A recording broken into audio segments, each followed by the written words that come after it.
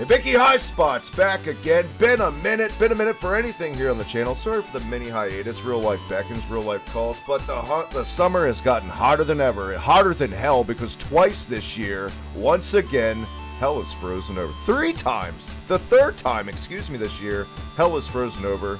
This time on Hibiki Highspots, we're going all the way back to the year 1998. The prime, the golden age of WWF, the Attitude Era. But I figured if I'm going back to the most controversial era in WWE history, why not have my most controversial guest back one more time to round it all out? Once again, joining me in-house for this time, this review, Summerslam 98, the infamous, the notorious, the most hated man in the IWC, DJ Storms. Welcome back. How you been? Where can everyone catch you? Mr. Hibiki TMD, it has been a while, but, you know, I guess I had to come back to the Hibiki TMD channel to boost up the ratings. They were slacking a little bit, kind of like Monday Night Raw has been slacking a bit, but, you know, I'm hanging in there, Thank you very much for having me back on the channel. I've been pretty good, a little under the weather, but, I'm still hanging in there. Summer's been hot as hell some days, it's been raining some days, it's been cool other days. Recently just put a pool up in my backyard, about to go swimming in it in a couple of hours after this. For all of you wondering where you can catch me, the greatest wrestling analyst on the planet, you can follow me on Twitter at HistoryMakerDJS. You'll find out why I am the operator of the best damn Twitter handle known to mankind. Follow me on Instagram as well at TheDJStorms. Add me on Facebook, Dominic Sparcia, for collaborations and business inquiries. Please send me an email. My email is, of course, stormstakeover@gmail.com, like the official DJ Storms business page, and I may just send you an invite to join the official DJ Storms Posse group on Facebook. Subscribe to me on YouTube, it is DJ Storms. Like my videos, comment down below.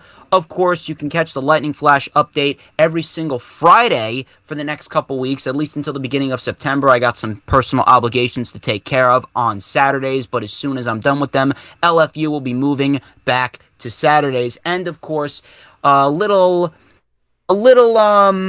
spoiler for what's to come in the next few weeks. Mr. Hibiki TMD will be making a return to my domain on August 19th, Thursday, 2021, for the rundown for WWE SummerSlam 2021. We will be dissecting this piss-poor card that WWE seems to be putting together. I know you got a lot to say about Nikki Trash and Bill Goldberg fighting Mr. Lashley, but that's another conversation for another time.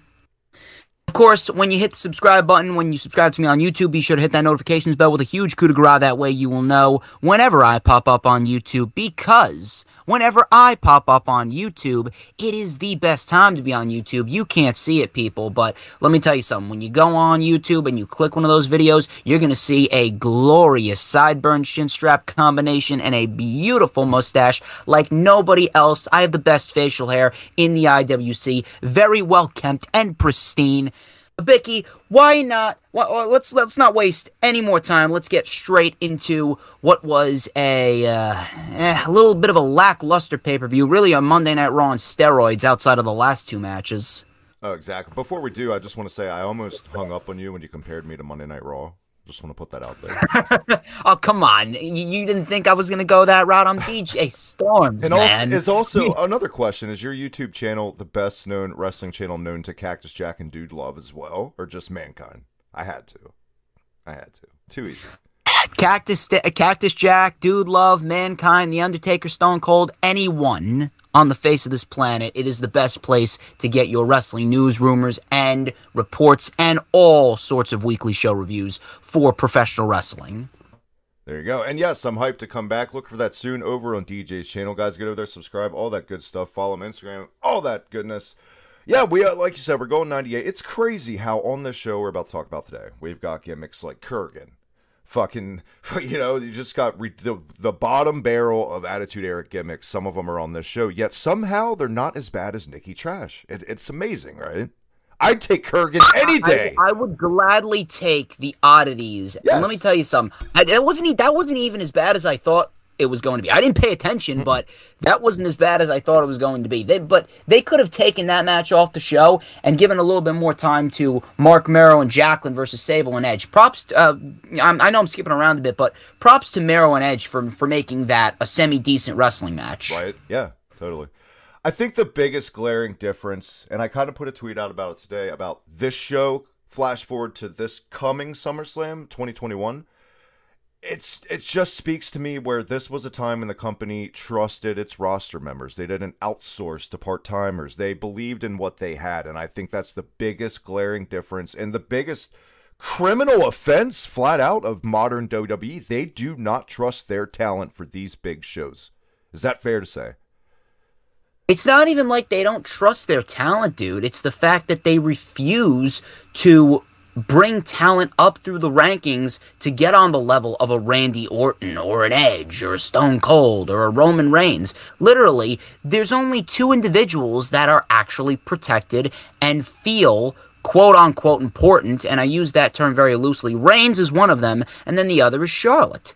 But we all hate Charlotte because of how much she has been pushed to the forefront of the women's division while neglecting everybody else. It's that with Charlotte, it's that, and I know we're talking modern grabs. Bear with us, guys. With Charlotte, it's that for me too. But especially in the last 2 years with Charlotte, it just seems like she's phoning everything in. That promo on Monday was abysmal. That was the most monotone, boring bullshit. The shit she had to use in that promo. I know everyone's panties are up in a bunch over the promo. Shut up. She's a heel. She's a fictional fucking character. She's supposed to say shit like that, okay? But let me tell you something. I was more offended at the delivery of that promo than I was the lines in the promo. Exactly. That's exactly what I said. I hate Charlotte, and rightfully so. I say it all the time on my channel. You'll catch me ranting on her on Friday on the LFU. But the problem that I have is the fact that her delivery with these promos, it's just so fucking atrocious. Who cares what she said in the promo? You should be mad that she's actually delivering promos that seem so overly forced. And same thing with Max Caster. I know we're talking about AEW now, but you know, you should have every right to be pissed that Max Caster and the Acclaimed are not on Dynamite more often. I agree. I think Max Caster is one of the most well-rounded, talented guys in the entire business. Legit Raptor, pretty decent in the ring. He's not amazing, but he's also very young in the business. He's still developing. He's still developing in the ring, but he's decent for what he is right now. His main strength is going to be in the tag team. Anthony Bowens is clearly the better athlete than Max Caster, but Max Caster, he is an absolute gem when it comes to a live microphone. I'm probably the biggest Max Caster mark out there. I'm telling you, once him and Anthony Bowens, after they have a successful tag team title run, Max Caster, once he develops a little bit more in the ring, he is absolutely going to be a major player, at least a TNT champion. The best thing about Max Caster, too, I don't know if it's official, but you can tell, like, he kind of gives, like, the guys that he's going to cut promos on bullet points of where he's going, but he doesn't tell them everything. So, like, that one rap that he cut on Moxley about oral sessions from Renee, you can see that look on Moxley's face. Like, he didn't know that was coming. But that's the beauty of it. It's real and it's organic reactions. Just like Matt Sydal, that reaction with the quote rape line or whatever. They right on his face. He was shocked. Julia Hart shocked. That's what's great about it. And if you don't like it, I mean, God, what the fuck does everyone want? For the past 10 years, all I've heard is wrestling needs to be edgy again. It needs to be the Attitude Era again. You guys couldn't handle 10 minutes of the Attitude Era. You really couldn't. And if you're offended at that Max Caster promo, what Charlotte said, go ahead and take your DX shirts, your Austin 316 merch, and throw that shit all in the trash. Because a lot of that shit would have never flown today. It's the same thing. Take all the rap albums you have with lyrics way worse than that and throw them in the trash. Take your beloved film franchises with movies like Django Unchained with slavery and Leonardo DiCaprio. Throw all that shit in the trash then. Because you obviously cannot handle anything except middle-of-the-road, cookie-cutter bullshit. And it's tiresome. I'm sick of living in a world where we have goalposts moving constantly and everyone fucking crying. Why can we not have anything good anymore? It's just so frustrating. Get over yourselves and enjoy the rest. How much you want to bet that a good majority of the people that are complaining about what Charlotte and Max Caster said have Eminem soundtracks from the 90s. Exactly. 100%. 100%. I mean, like, let's. I mean, come on. Need we say more? Exactly. But let's cut the shit with the modern talk, because that's not why we're here. We're here to go retro. The summer of 1998, DJ Storms. I was 14 years old, and this was the most amazing time to be a fan for me personally. Everything was popping. WCW, ECW, WWE, everything was firing on all cylinders. WCW was kind of dwindling down. It's becoming watered down, the same old NWO shit. But my God, WWF at this time, a lot of people hate Vince Russo. I don't hate Vince Russo. I think he had a lot of good ideas, and a lot of that is very prevalent in long-term storytelling that you see on the show. Seeds planted. Yeah, there was a match on here that sucked, but in long-term, where they were going, it made sense story-wise. We'll get there. I can't explain to you guys who didn't experience this at the time how great this was, and just the storytelling with Taker and Austin, the amazing video build-up package for this using AC/DC's Highway to Hell with those two was incredible. It still holds up. Go back, check it out. You said this is a Raw on steroids. I gotta agree. WWF, yes, they were hitting their stride in the Attitude Era, but they didn't have all the pieces aligned yet. The Hardys were barely on TV. Edge was just getting on TV. The staples of the Attitude Era were kind of finding their way in. Rock was almost there, not quite, but you could definitely see where Rock was white hot. This crowd did not want to boo The Rock at the end of the day, but, you know, it worked. Let's get right to it. This match, Madison Square Garden, the first time WWE went back to MSG since the very first SummerSlam in 1988. This was a huge deal at the time. And one thing I miss about MSG shows and the WWE DJ is how they used to shoot this with the hard cam, with the entrance as the focal point. They did this in like a Raw in 09. I think that's the last time they did this in MSG with that kind of setup. But I liked it because it was different. I didn't mind it whatsoever. The difference in putting an entrance ramp in front of the ring or on the side of the ring, little details like that give the show a sense of revitalization, if I may. And it's really something that WWE should actually try now. They should try switching things up a little bit. Really cut down on the over-polishment of Raw and SmackDown. It really just looks like a fucking Broadway play, and it would be much, much better if they'd actually get down to the nitty-gritty, make it a little bit more edgy in appearance. You don't need to go all the way back to 1988 and make shit feel like, oh, the Attitude Era is back in 2021. No, but at least make your presentation look a little bit more intense. Make it a little bit more visually appealing. Like, there's so much bright lights, it looks like a Hollywood movie. I think my favorite set they've ever done to this day is that old Backlash set with like the two axes swinging at the entrance. That was amazing. That was actually a very good set. What Backlash was that? I think 2000, I want to say 99 or 2000, one of them. I'm gonna have to go back and watch that. My favorite set's actually the WrestleMania 29 set, in which I was there. Oh, the Brooklyn Bridge, the Empire State Building. Yeah, Empire State Building. Great shit right there. Shitty WrestleMania, but I did love the theme park set too. I thought it was not necessarily shitty. No, I mean the theme park mania was shitty, is what I'm saying. That was a shitty mania, but I love the roller coaster setup for 32. Oh yeah. That mania was shit. That mania was not good. 29 was eh. It was eh. This show kicked off with a long-forgotten WWF title. The European title was on the line. D'Lo Brown, with his chest protector and all, which will come into play in this match, going against the porn star himself, Mr. Penis Man, Val Venus.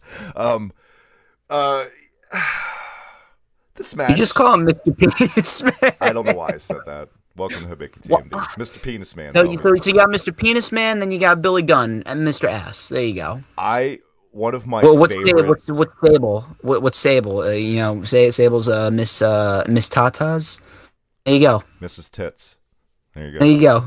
One of my favorite unsung heroes of the entire Attitude Era was D'Lo Brown. I think he was an incredible performer. I think he was ahead of his time. I think his in-ring style, not in this match, but like a year from now, when he'd be doing that co-IC and European title gimmick and stuff like that, he was putting out some solid matches, and I just love the whole head bobble and D'Lo was great, man, and Val was all right. You know, I remember at this time being a teenager and seeing rumors that Val Venus was going to join DX, and I could kind of see that, but 2020 that wouldn't have worked. I don't feel like.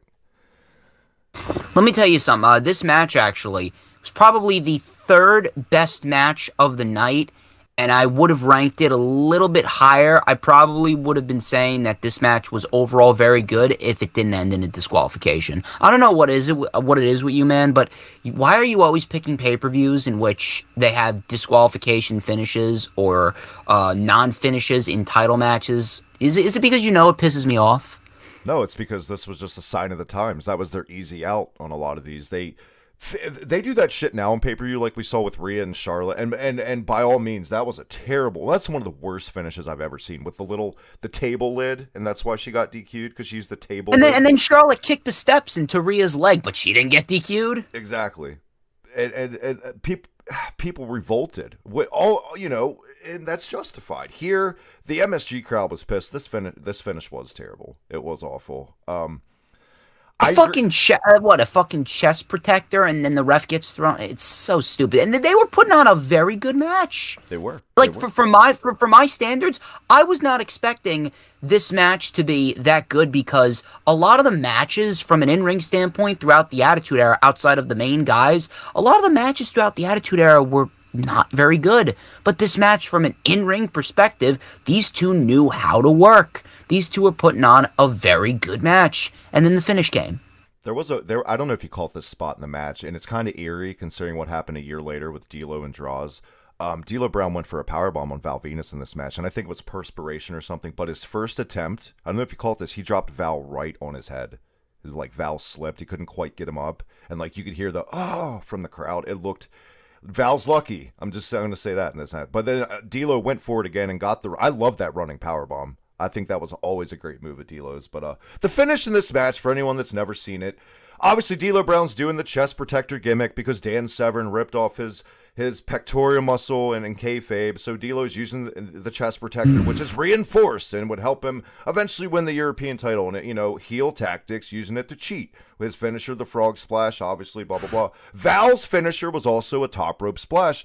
So the finish came when Val took the chest protector off D'Lo, put it on himself, went to the top rope. The referee, the fucking idiot referee, goes to stop Val, accidentally crotches Val on the top rope. The crowd booed the shit out of the ref. Then D'Lo and Val went to fight for the chest protector like two schoolgirls. Unintentionally, intentionally, I don't know, knocking the ref. Val pushing the ref, getting the DQ, and that was the finish. And still your champ, D'Lo Brown. Awful finish. Good little match. I totally agree. Oh, dude. And then the ref caught the money shot afterwards. Yeah, I feel like this entire match was just made for that spot. You know? Why? I mean, if you wanted to do a money shot on Jimmy Corderas, just trot him out there, have Val Venus super kick him, and then do the money shot. Seriously, enough with the DQ finishes.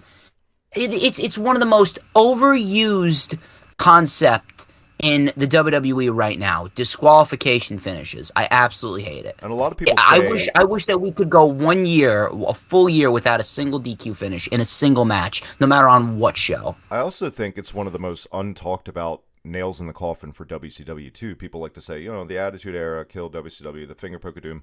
Go back, almost every main event in Nitro in like 98 was a DQ finish, and I think fans just got tired of that shit. You always knew the NWO was going to interfere. It was a pointless fucking main event every fucking week, man. Even on paper, WCW was just pumping it out. But you think WWE's bad now. WCW doing the non-finishes was like just a machine gun, just da-da-da-da-da-da-da, non-stop. It was terrible. Machine gun, more like a minigun. Yeah. But moving on to the match that you were wishing me luck on. High-end tie. The only reason this match was put on pay-per-view was because ICP was in the corner of the oddities. That's the entire reason this match was here, because ICP was, quote, not even close to mainstream, but they were somewhat, B-list, C-list celebrities. And at the time, WWE was still a privately owned company. They were taking any celebrities they could get, flat out. They're still taking celebrities now. They had Bad Bunny at fucking WrestleMania. Well, Bad Bunny's more of a mainstream, but back then, I mean, even at this year's Mania, you had Jennifer Flowers and the Bill Clinton scandal. You had, ICP. They were just taking anybody they could, They had Akira Tozawa's father, Funaki, on the opposing team. It's a shame how wasted Akira Tozawa is. And some things never change. The guy's such a great worker, my God. Well, it's crazy how some things, as much as they change, some things stay exactly the same. Because you got Kaientai, which is basically the core of Michinoku Pro Wrestling in Japan. Dick Togo, Sho Funaki, Terry Boy, and Taka Michinoku, 4 amazing performers who a year before this appeared at ECW's first pay-per-view, Barely Legal, and the best match on the entire fucking show in an incredible 6-man match, relegated to this, just the stereotypical, Asian gimmick, blah, blah, blah, going against a collective of some of the worst workers I have ever seen in my entire life, except for Earthquake. I love Earthquake, who was Golga under the mask. The Oddities with ICP, Kurgan, Giant Sylvia, Luna Vachon, and ICP. Comedy match, flat out, but not as bad as it should have been, I feel like. Like you said earlier, this wasn't dog shit, right? It wasn't as bad as it should have been, but in no way, shape, or form should this have been on SummerSlam. This should have been taken off of SummerSlam, and they should have absolutely given more time to Ken Shamrock and Owen Hart. They could have given more time to the mixed tag team match. They could have given a little bit more time to Double J and X-Pac in the hair versus hair match. The opening match. And what'd you say? More time to the opening match that we just talked about. Well, no, the opening match was fine. That went about 15 minutes. That was the perfect length of time. If they would have changed the finish of the opening match to a clean finish, then it would have been fine. The opening match went the perfect amount of time. Nice, solid 15 minutes with a terrible ending, of course, in which Jimmy Corderas was the idiot of the night. I know that the Oddities are wrestle crap, and that's in like the Hall of Fame of wrestle crap gimmicks, and yeah, they're a meme, but there is no denying that the Oddities, love them or hate them, were over. They were over in this. The fans. Oh no, they were absolutely over. Okay, here's a question though: Oddities or Dungeon of Doom? Oddities. Okay, fair enough. How dare you disrespect the Shark Attack? I mean, look at that Renaissance man. He was in both stables. Unbelievable. Earthquake, the Shark. He was Golga. Was it Golga? Yeah. Unreal. Look at that. Rest in peace, John Tenta. But no, this match had all the comedy spots you would imagine. Everybody in the Oddities was a fucking giant, so of course they played to that the entire match, as they should have. I didn't want to see Taka out there powerbombing Kurgan. It would have made no fucking sense. But just such a waste of the talent. Well, it would have been entertaining. It would have been entertaining. It would have. But again, like Taka was such an incredible, still is. The guy never ages. The guy's still going today. Is he? He's in Minoru idea. Suzuki's stable. He's been a fixture in that for like the past couple years. Suzuki guy. Really? Mm-hmm. Never ages. Unbelievable. Yep. Unreal. What do you grade this match? I'm curious. How do you want me to grade it? Are you talking about like on a scale from 1 to 10, A to F? Just a dud in general, not worthy. Like on a scale from 0 to 5 stars, I'd probably give it a 1, which is better than what I was going to give it initially before I saw the match. I was going to give it a 0.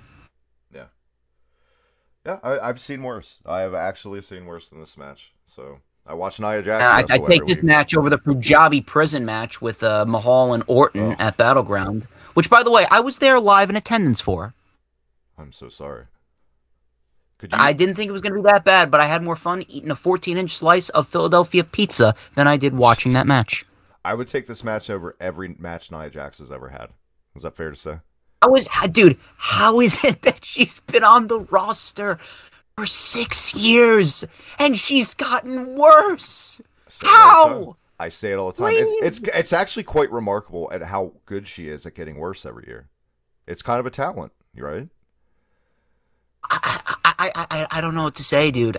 I'm trying to figure it out. Well, I know what to say. It just goes to show me, depending on certain talent and who you're related to and how the company feels about you, you don't got to train. You don't got to fucking work out, obviously, because let's cut the shit. She's not. Yeah, she's Nia Flapjacks with 2 pounds of butter and 2 bottles of maple syrup. With me, it's the ego on the woman. It always has been. Every continuous spot she's ever made, she's never come out and felt sorry about it. In her mind, she's playing her heel character, and she's just been arrogant about every injury. Exactly. That's not a heel character. It's not. That's just you being shit at your job. It's not. Same thing with Eva Marie. Eva Marie is trying so hard to troll people lately, but it's so sad and see-through. Like, it's not good on Twitter. She is terrible. I'm telling you right now, if Alexa Bliss ends up making Eva Marie disappear, I will never say another negative thing about Alexa Bliss ever again. Where did that take us to next on SummerSlam 98? Double J versus X-Pac. This was a hair versus hair match. Decent match. Decent little wrestling match. And X-Pac wins clean. Double J got his head shaved, quote unquote shaved. It wasn't really shaved. It was just clipped a little bit, and then he became the asshole Double J with the short hair. And that was actually my favorite version of Jeff Jarrett when he was hitting Fabulous Moolah over the head with a guitar and putting Mae Young in the figure four. That was great. Well, it's great like television. Jeff Jarrett cut his hair, got that gimmick, and had that gimmick till this day, till he retired for 20 years. It was the same thing. The "Don't Piss Me Off," the Chosen One. It was the same gimmick in WCW, and that's not to say that's a bad thing. It worked for him, you know. That was his best version. I mean, like he was a decent heel. Like here's the thing, in terms of, I think his wrestling ability got better over time, but his character during like the golden era before like he got his head shaved and he became a little bit more serious and like, you know, he was with the Road Dogg and all that. It was a very good cocky Southern heel character. But I loved the version after that. I just thank God they tweaked his outfit finally, because he looked like a bad gay stripper or something with that old outfit. Oh my God, his ring attire was terrible. If he would have just wrestled in the tights without a shirt, that would have been just fine. Lest we forget the true star of this match, DJ, Howard Finkel. Howard Finkel, the Fink. Who early, and this was also the time too where Sunday Night Heat had just debuted. It was a brand new show, but they would always have Sunday Night Heat live on the weeks of the pay-per-view, so they would film in the same arena. So essentially fans got 2 or 3 more bonus matches. But on Sunday Night Heat before this match, Double J and Southern Justice, the Godwins, his little Alabama stable, whatever it's called, they shaved Howard Finkel's head. And poor Howard Finkel, he should have never rocked a bald look, because there were dents, there were divots, there were valleys, there were hills. It's just poor Howard Finkel. But there were dents, there were divots, there were valleys. I don't know what to say to that. I think I'm tapped out for the rest of the podcast. It was so weird to see Howard Finkel do a suck it too. Like, what an awkward suck it that was. I mean, hey, people love to think. Fine match, though. Nothing to complain about in the match. I feel like the crowd was a little down for the match, but it also felt like when X-Pac came out for his entrance, it was the first time we got like a real star on this card, and the fans reacted to that. You could tell that finally we got like a, you know why? It was because of the shitty finish in the opening match, and it was because of Oddities and Kai and Tai. Oddities may have been over, but they were not good in the ring. They were not the type of people that were going to give you great wrestling matches. They were all gimmick, no in-ring work. I think that Oddities match clocked in at like 8 minutes. You could have cut that in half, to be honest. No, 10 minutes. 10 minutes. I actually looked it up. Okay, you totally could have. There's no reason you couldn't have cut that in half. We could have cut that off the show completely. We could have, yeah. But if you got to do it, cut it in half. Put it on Monday Night Raw. Seriously, just put it on Raw.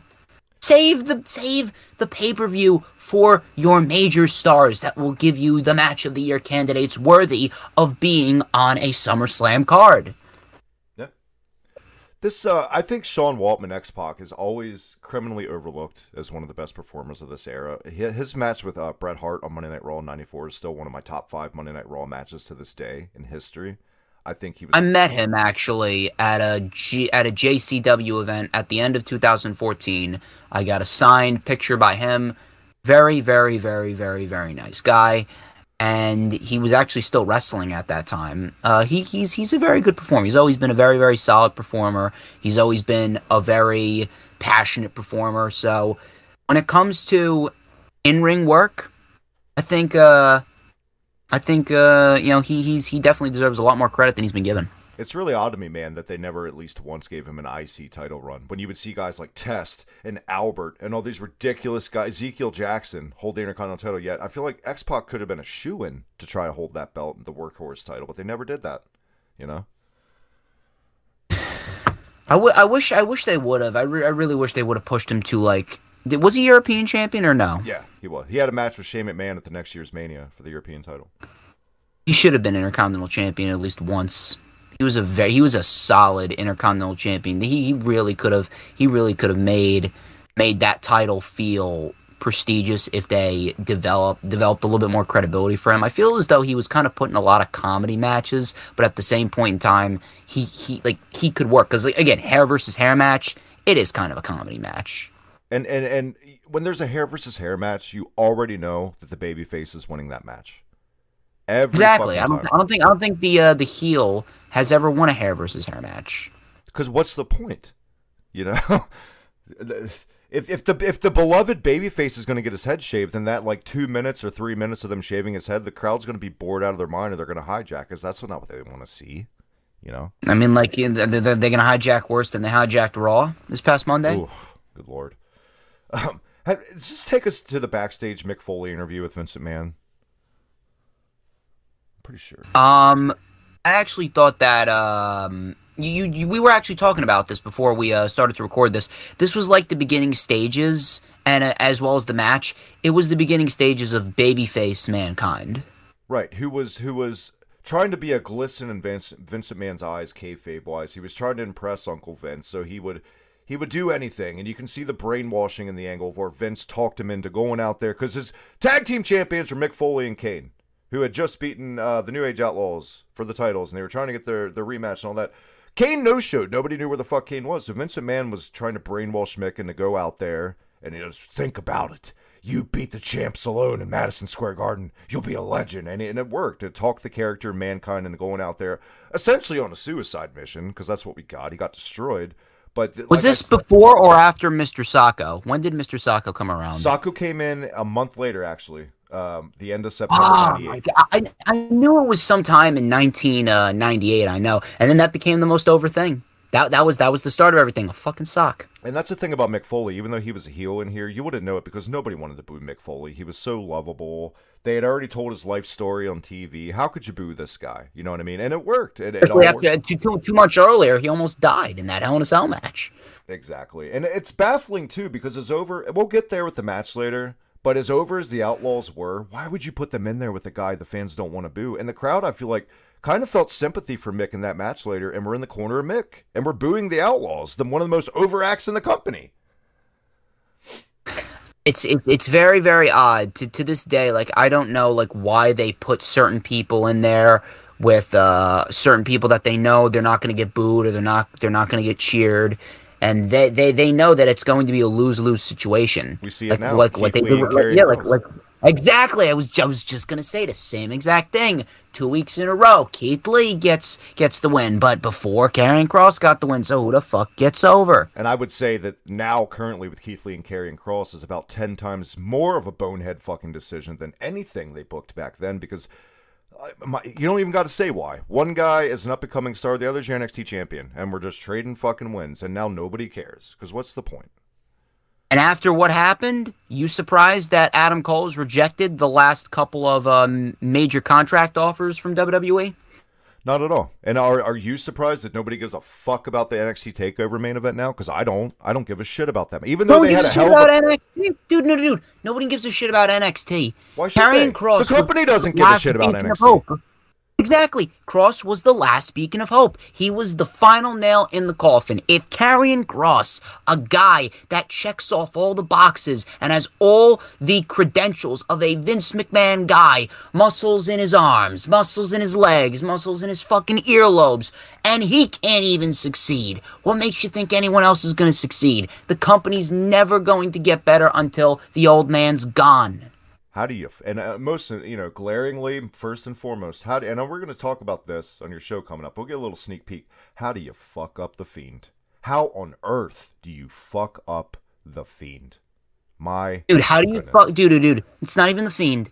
how do you fuck up Bray Wyatt in general? Yeah, that first character was money. Dude, I got a lot to say on Bray Wyatt come my show.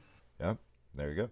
I don't even know where to begin. Let me tell you something. So I'm sorry to interrupt you. I'm sorry to stay on this topic, but dude, there's no reason, and I'm gonna say this again on my show. There's no reason why Bray Wyatt shouldn't have been at the level that Roman Reigns is at right now 6 years ago when he was the Eater of Worlds. There's no reason. They made him the Eater of Pens. That's what they did. Exactly. Dude, in 2014, there were crowds swaying their hands back and forth with Bray Wyatt singing he's got the whole world in his hands. How do you let that slip through your fingertips? You let that slip through your fingertips because he met a jorts-wearing brick wall named John Cena, which derailed the entire fucking thing.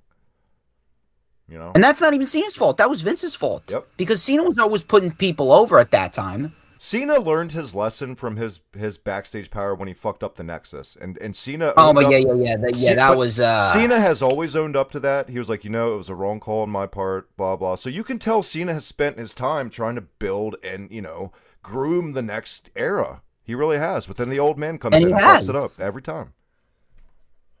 Look what he did for Sami Zayn, Kevin Owens on Raw and stuff. It's not a John Cena problem. You're absolutely right. It's the old man in the tower. And the sooner he retires, after the Nexus issue, it was never a John Cena problem because he started putting over a lot of people. He started putting over CM Punk, started putting over guys like Owens, started putting over guys like Styles, started putting over a lot of people. Speaking of getting over on as little as possible, Sable. My God, was this woman on fire in '98? And if you go back and you watch, and I've done this time and time again, I still don't know why. She was terrible on the mic, shit in the ring, not a wrestler. Just a cookie-cutter, stereotypical blonde. But I think what made Sable stand out like that, just like with Sunny, why people went so apeshit, she was one of the first. It was this first wave of this TNA. You never saw WWF focus on sex before this, ever.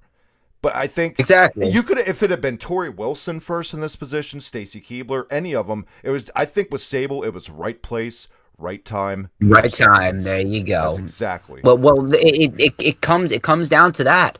Ultimately, when it comes to the WWE, it never comes down to talent. It never comes down to promo skills or in-ring work. It doesn't come down to the proper booking. It just comes down to right place, right time. Exactly. Mixed tag match. We had already seen one at WrestleMania 14 this year, but once again, the tables have flipped, by the way. Mark Mero on the opposing side with his valet, Jacqueline, Hall of Famer, going against Sable and a mystery partner. And you ask, who could that mystery partner be? Who could the talent be that would be kind of just like Sable's character, who you could see, that makes sense to pair them together. Edge, the guy who has no friends, the vigilante. That made no sense for him to be a partner of Sable. But here we are. I feel like what they wanted to do was kind of get a new guy on the card and showcase him in a prime spot on pay-per-view. And even though it didn't make sense, Edge and Mark Mero, they actually worked fairly well together as a duo, because Jacqueline and Sable, my God, were they terrible. Edge and Mark Mero, they actually knew how to wrestle, and they actually gave us a semi-entertaining wrestling match. So at the end of the day, I don't really mind it, because it was kind of the jump start to Edge really getting in front of a major stage, and it was the jump start to Edge really morphing into his own, because he was always a good wrestler. This was kind of the start of him really becoming familiar with the audience. Edge's pay-per-view debut, by the way. And there you go. Exactly. Edge's pay-per-view debut. And you could he ended up winning. You could totally tell the creative, just the working genius of Edge, like the spot with Sable where she rolled up and like they did that for the finish. You could tell that was Edge's idea. You could tell that he was the architect to a lot of stuff in this match. Credit to Mark Mero too. Mark Mero is always an underrated worker, I feel like. Really he's absolutely underrated. He's always been underrated. Mark Mero, he's very, very good. He doesn't really get enough praise because he didn't really do much in his career outside of his feud with Sable. Well, that's because he had Sable. I feel like Sable, it's kind of like what we're going through with Cross now, right? He's like the new Mark Mero. You take away Sable from Mero, what they did, and you're left with the bloom was off the rose, and he became this awful boxer gimmick, and then was all downhill from here, and nobody gave a fuck about Mark Mero. It's not even about that. It all comes down to the booking. Cross would be just fine without Scarlett, but the problem is that they just put him on Raw and he already has 2 losses underneath his belt. But when it comes to that's a different story for a different time. Mark Mero, they didn't really capitalize on what they had. He could have been a solid mid-card champion. Yeah. Well, he former IC champion, but I think he held that for like a month a year earlier. Got injured. Exactly. Yeah, it was on like a month. Yeah. It was very, very forgettable. If you would have told me back then, 14-year-old me watching this, that one guy in this match would go on to be like a 11-time champion, Hall of Famer, I would have called you a liar. But you could definitely see the star quality of a young Edge in this match. He jumped off the screen. He really did. He was a very good pro wrestler. When it comes to Edge, Edge was probably one of the best well-rounded superstars of all time. Edge, the guy. Yeah. Sorry. Go ahead. Sorry, man. Every character that he played, he was just perfect. He had a great look. He was an overall fantastic professional wrestler. And when you have a guy like that, and he didn't come from anything. The guy didn't come from anything. He was not born into this business. He didn't have a famous last name. He wasn't buddy with anyone. He didn't really have the He was just a fan. And he came into the WWE and he just hit it out of the park in every single area. Edge has never been the guy in the company. Till maybe the past year or so, you could say Edge is one of the guys. But I'll take Edge on my roster any day. Any day of the week. How could you not want Edge on your roster? Never a top guy, but always in the conversation, I feel like, I love this feud with The Undertaker in 2008. This match was what it was. I mean, you already knew who was going to win. I mean, why would Mark Mero win this match? It would be terrible, but that's what we got. Edge and Sable victorious. I think next we're going to the amphitheater next door at MSG, right? Yes. This was the Lions. Yeah. Oh, wait. Are you talking about the next match? Yes. Oh, you are. Okay. So, yeah, Ken Shamrock and Owen Hart. This was the Lions Den match. Another decent little match, but I feel as though it could have gotten a little bit more time to really tell a bit more of a story if you would have taken out Kai and Tai versus the fucking Oddities. Yeah. This was a feud, Owen Hart and Ken Shamrock, that I feel like I don't know why it happened, but I'm glad it did. Because a month earlier, before this had fully loaded, they had a match in the actual Hart dungeon at Stu Hart's house. And it wasn't amazing, but it was clever in how they were. It was different, and I liked it. Let's cut the shit about Ken Shamrock, and dare I say Dan Severn. Another thing about timing, had Steve Austin not have been around at this time, I feel like Ken Shamrock would have been their top guy. Fair to say? Really? I feel like so it's just always a bridesmaid, never a bride with Shamrock. There's no way he was ever going to reach the popularity of Steve Austin. But had Steve Austin not been there, there's no reason I feel like Ken Shamrock, they wouldn't have taken a chance with the WWF title on him at least once. I don't know. I never really looked at Ken Shamrock as a world champion. Like, I feel as though Ken Shamrock, he was merely more of a promo than a pro wrestler. I don't know why. I just kind of found him a little bit boring in the ring. I guess that's just because of his technical style. He was kind of like Zack Sabre Jr. or Timothy Thatcher before they came to be in the world of pro wrestling. Right. Yeah. Like you said, this match, you could have got more time. It was once again something brand new. It's kind of hard to shit on the first ever something in the company, so they never really tried this worked MMA style match before. It was fine. I didn't hate this. It did drag a little bit. It was decent because Owen Hart's Owen Hart. I mean, exactly. He's Owen fucking Hart. I mean, how can anything be bad when you got Owen Hart in a fucking match? Shamrock would get the win in this match, clean, obviously, with Dan Severn throwing in the towel. Actually, it's crazy. A month later, they would turn Shamrock heel because of the reaction he got for winning. The crowd loved it, in the amphitheater next door. But the Shamrock thing, I think fans were just tired of it. It was the same promos. He was kind of stale personality-wise. It was just... Oh, no, absolutely. And when you got a guy coming out there on the same card like the fucking Rock, who is just the epitome of the charisma, fans just weren't and Stone Cold Steve Austin. And a month later at Breakdown 98, when they had the triple threat match, The Rock versus Mankind versus Shamrock in the cage for the #1 contendership, people shit all over Shamrock in that match, and he was a babyface. And then they eventually he joined the corporation, and they turned him heel. They actually listened to the fans. What a concept! Well, welcome to the Attitude Era. Yeah. At that rate, I don't even think. Here's the thing. I don't even think they wanted to. They did it because they had to. Because it was the Attitude Era. They needed to beat WCW. Yep. Up next, not much of a match at all, but goes back to what we were talking about earlier. The tag team title match. The New Age Outlaws looking to reclaim the gold against Mankind by himself. This was just a fucking beatdown. There was no offense. Yeah, 5 minutes. New champions. Yep. Exactly. Dumpster at ringside, a little baby table spot in the corner. That was a weird table spot, especially for your second biggest show of the year. Nothing spectacular at all about this match. This match was just all storyline, like I said, all leading up to the Outlaws winning clean, throwing Mankind in the dumpster, all for Kane to pop out, and we're supposed to think that he hit Mankind's face with a sledgehammer. Not good.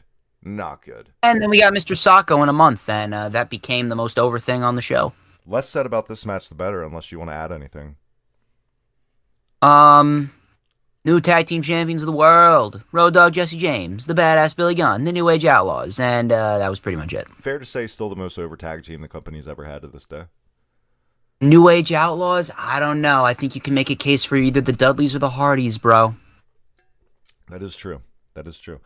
I do especially with the Devon get the tables. One thing I do miss in wrestling are the sing-along promos. I know we get that they're not even together anymore, but SCU and Enzo and Cass were kind of the last ones to do that with, like, this is the worst town, you know? I've ever been in, yep, yeah. Dude, I don't know how they fucked up Enzo and Cass. That dude, they were fucking money. And I mean money. Should have been tag team champions. I think it's more of a case where Enzo and Cass fucked up Enzo and Cass on their backstage just demeanor. Fair to say. Well, look, everyone has issues like that. Going through the rankings and growing up in the business and all that. But at the end of the fucking day, when you have money like that, no matter what, you capitalize on it, and then you work with them along the way on their backstage behavior. Up next, a lot of people don't like this ladder match. I disagree. I like this ladder match because it was a totally different kind of ladder match as we see 90% of ladder matches are. There wasn't a bunch of high flippy spots. There wasn't a bunch of crash suicide spots. This was just a methodical, I'm going to beat the shit out of you, grounded ladder match. And it was refreshing. People didn't like this match? Let me tell you something. For years, I've seen people shit on this match. I am very, very, very ingrained in the modern style of pro wrestling, but this was the match of the night for me. This was excellent. I thought they told a very nice story throughout this match. The only thing that I hated was the fact that China came in and low-blowed The Rock, and then Mark Henry stood out there like a fucking idiot while Triple H was climbing the ladder, tapping on the ring. Hey, Rock, you gotta get out. Triple H is that's the only part that I hated about the match. Other than that, it was an excellent story. God bless year 2 rookie Mark Henry and his lack of ring awareness. Dude, I mean, come on. It was so obvious. Like, I saw him throughout the corner of my eye at the bottom of the screen. Just get in the ring. If China did it, there's no rule of how many times you can interfere. You already interfered once. There are no rules. It's no DQ. Yeah, exactly. For those unaware, we're talking about Intercontinental title ladder match. Triple H going against The Rock. I would say the first prominent booking on a card for either of these guys in a quote top role. Fair to say?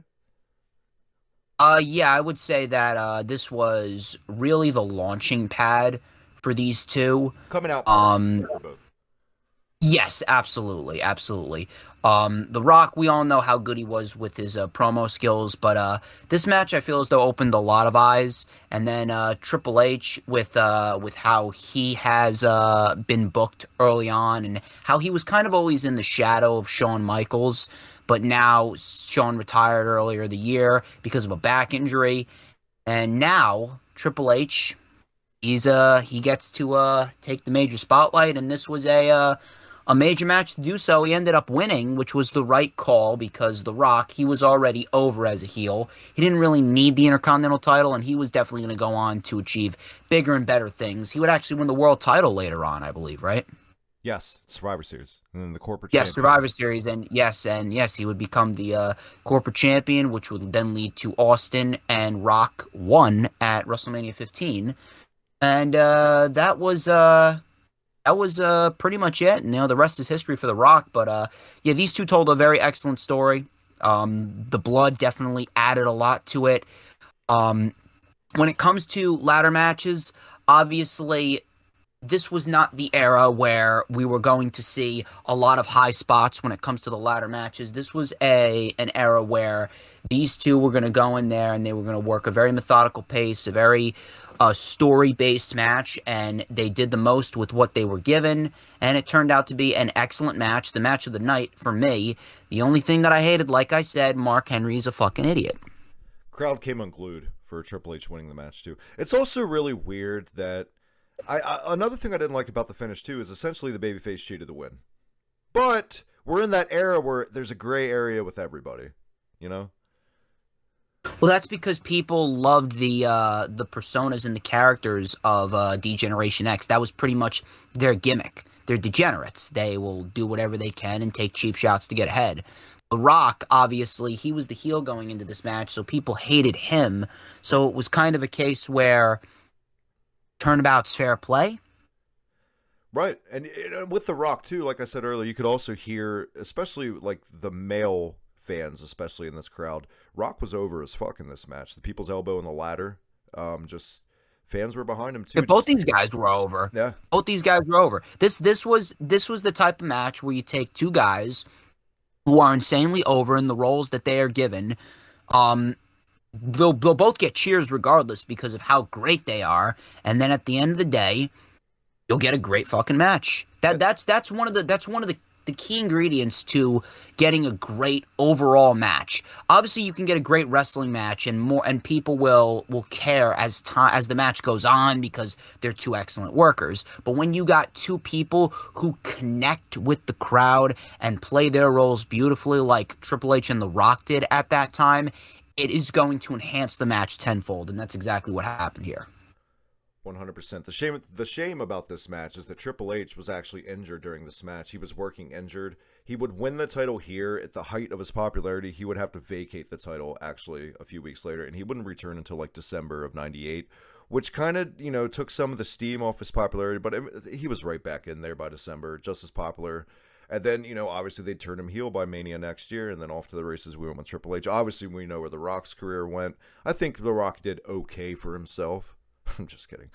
I mean, the guy has he's accumulated a career both in and out of wrestling that a lot of people would fucking kill for. Exactly. Main event time. The reason we're all here, the theme of this entire pay-per-view was built around, the entire summer was built around this match right here. We've seen them as tag champs. Can they coexist? And yeah, they've played that storyline out by now. My God, every time there's two baby faces going for a title, got to make them a tag team. But they weren't doing that back then. This was another first they did that. Austin and Taker beat Mankind, Triple H held the belts. They couldn't coexist. Leading up to this match, babyface versus babyface. Austin, I've seen it in a ton of his interviews. They both boycotted that.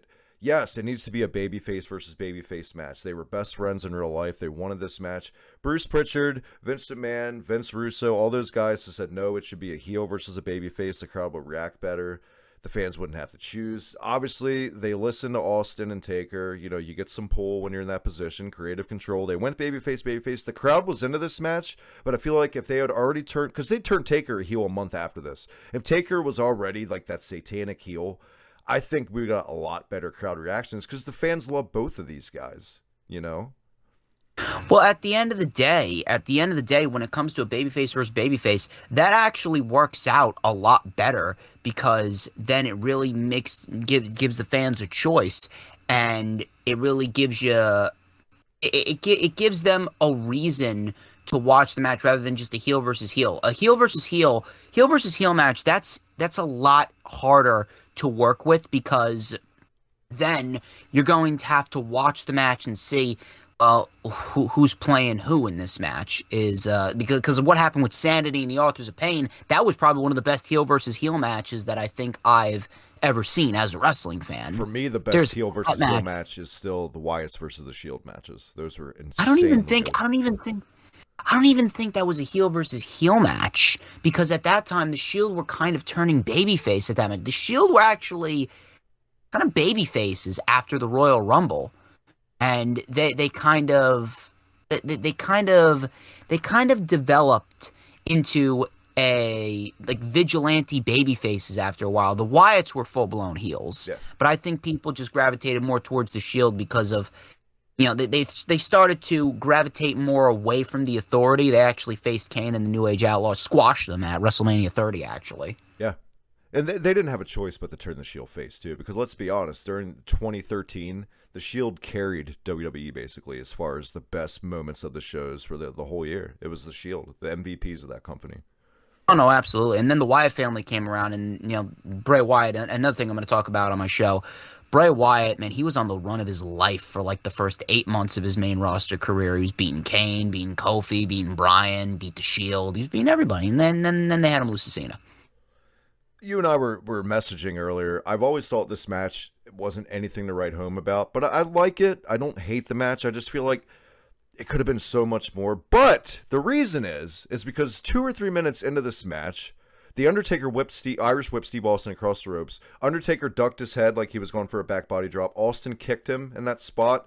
When he did, Undertaker was supposed to whip right up and like no-sell the kick, right?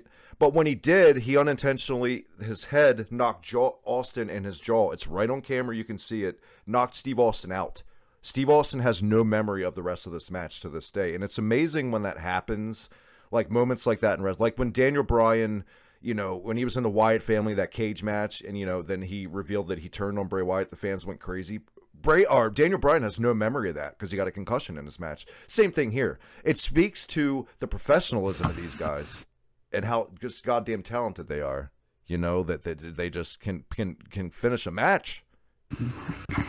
No, absolutely. When it comes to Undertaker and Stone Cold Steve Austin, two of the most professional guys in the history of the WWE or WWF, whatever you want to call it.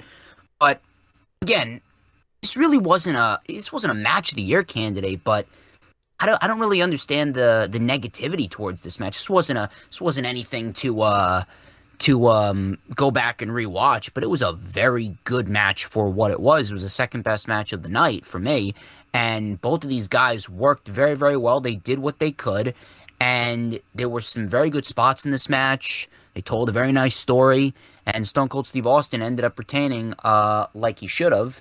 And the Undertaker doing what Undertaker usually does, love that leg drop off the top through the announce table, and I thought it was even better that the table didn't break, made it look more intense. And the way that was shot too was really well done. What a shot that is, you know. Oh no, absolutely. The camera work, my God, I don't know how Kevin Dunn has gotten worse with camera cuts as the years have gone on. The best part about that leg drop, one cut, one fucking cut. That's all the camera cuts there were. You know. Less is more. And then yeah, we got a Cesaro swing, and we need like 17 cuts throughout the Cesaro swing. Like, what are you doing? I think the main reason a lot of people don't like this match is a case of where the talent has kind of talked fans into not liking it. Because Steve Austin, until the end of time, is always going to say he hates this match. He's always said that. That's one of his least favorite matches. He was disappointed in himself. So I think fans of Steve Austin, especially listening to his podcast, kind of, it's, taking it from the top. Well, if he doesn't like it, how could I like it?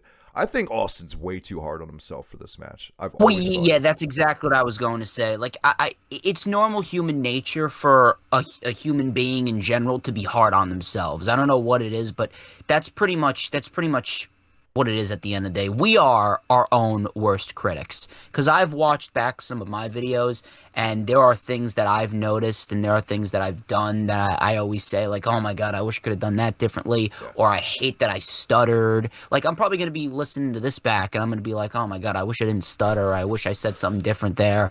It's just natural human nature. We're hard on ourselves, so it is what it is. You can't really do too much about it. But overall, this was, again, not a match of the year candidate, but for SummerSlam, This was one of the only matches on the card that was worthy of the title SummerSlam. If it wasn't, I would be the first to tell you this main event sucked. It didn't suck.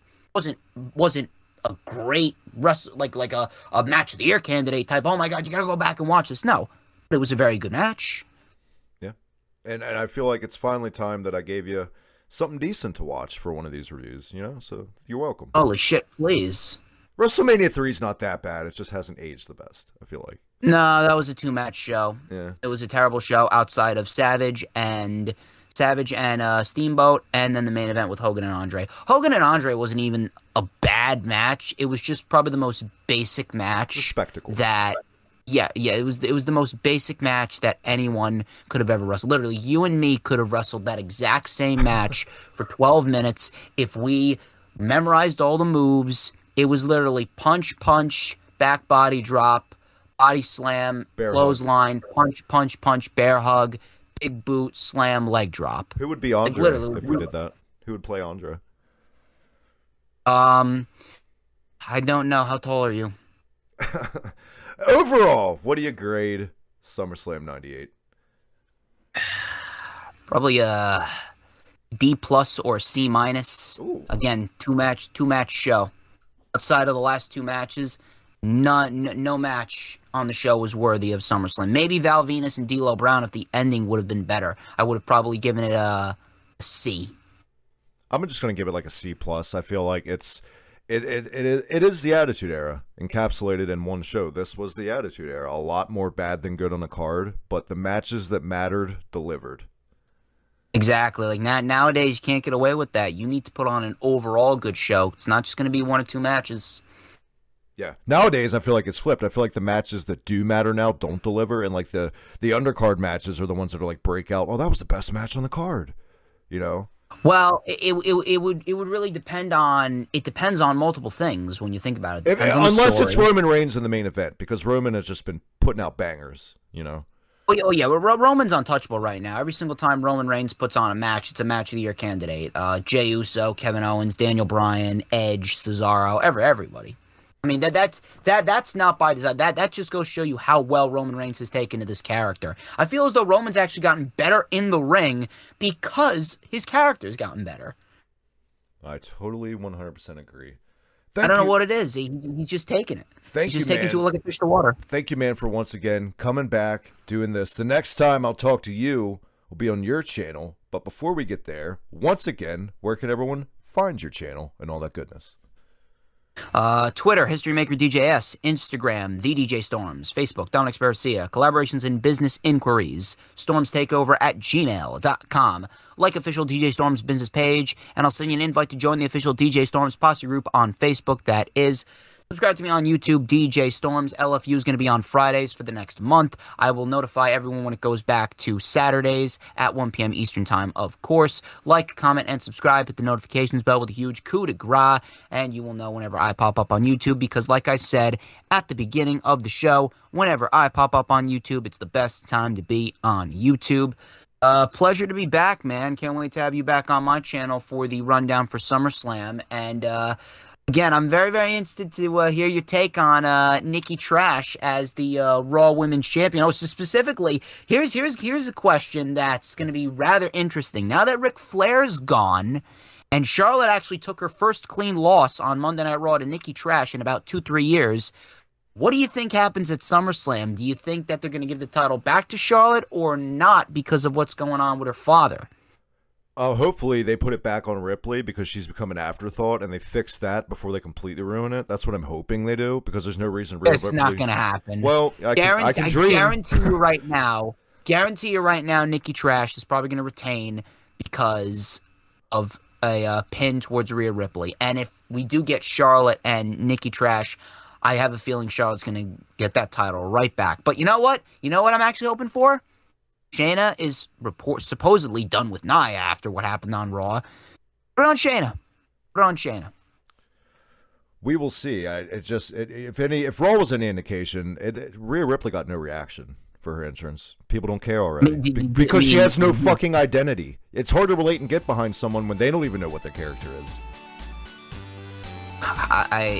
Dude, I've lost all my sanity by watching that show. I don't even know how I do it. Like the only reason why I do it is because I got a nice hefty group of people that are gonna take time out of their days when they could be either going to the bar, going to the movies, hang with friends, hang with family. They take time out of their day to watch me yell and scream into a camera for 2.5 hours about pro wrestling. WWE's lost all their sanity too, by the way, especially since they're all either fired or in awful gimmicks. So. Dude, how do you fucking fire Bray Wyatt? How? We can talk about this all day, but we'll save it for the rundown SummerSlam when I'm on your channel. Until then, hit that red button, subscribe down below. Other goodness, retro gaming, pro wrestling, heavy metal podcast, and your official Hibiki TMD merch. Union smacked.bigcartel.com. Get a t-shirt, get a mug, get anything you want over there. Hit it up today.